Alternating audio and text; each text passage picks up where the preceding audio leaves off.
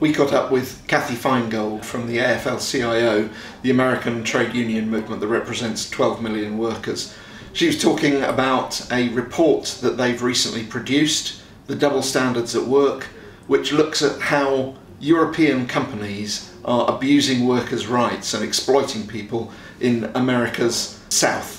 The American South is a unique example in the United States of a low-wage, low social protection model with very few collective bargaining rights. Many of the states in the American South are anti-union. They actually have legislation that is called right-to-work legislation, which makes it very hard to organize a union. So many of those states are actually exporting this model and trying to attract foreign direct investment by saying, come to our states because we have a low-wage model. You don't need to pay the workers. You don't need to support union organizing, and we'll give you enormous tax breaks, which has real implications for the South of the United States.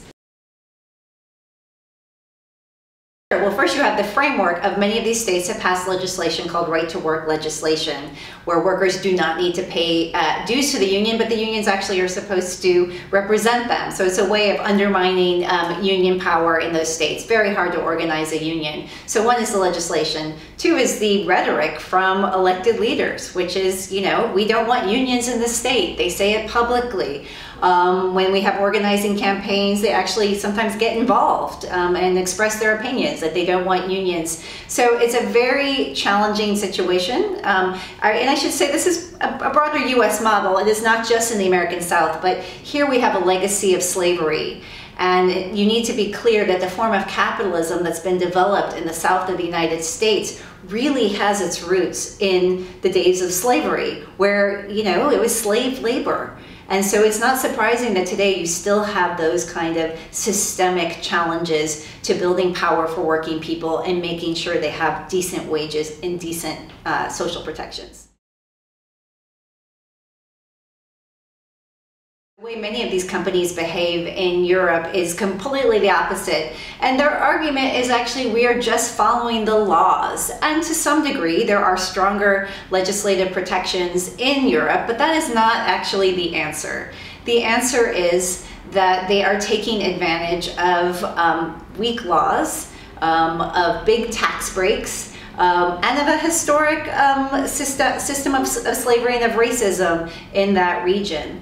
And one of the things that we would like is companies need to walk their walk wherever they are doing business. And so many of the European companies publicly on their websites, at the United Nations and other global fora, commit to upholding high road labor and environmental standards. And so what we're asking is that those same high road standards that they're committing to publicly on their websites in global fora apply as well to the United States. There is no reason that they can't do a high road model in the United States. There is no law against high road models in the United States.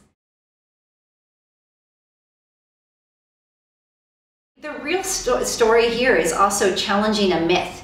There's a myth that workers in the South don't want to be part of unions, and this has been a myth that's been going on, and there's a myth that African-American workers in the South don't want to be part of unions, and that is a complete myth. We see time and time again from organizing campaigns that workers want power, they want to be part of a collective movement, of the labor movement, and so we're really challenging that myth with these case studies. So we include various case studies from European multinationals, and I think what you see is despite incredibly challenging conditions, workers are still trying to organize. Whether you're a worker at Fresenius, which is a dialysis company, you have a lot of women and African-American women who are standing up and trying to organize. You have workers in IKEA who are also trying to organize to protect their rights. Volkswagen, many people are familiar with that story in Tennessee, where again, despite incredible pressures against the union, and then even the government got involved in saying, you know, you might lose your job if you vote for the union, people still stood up. So the real story is this is super challenging, but that workers, regardless, are going to continue to stand up and try to exercise their full rights. The report is really a joint initiative by unions in the US and unions in Europe with the European Trade Union Confederation. We need to strengthen our transatlantic partnership.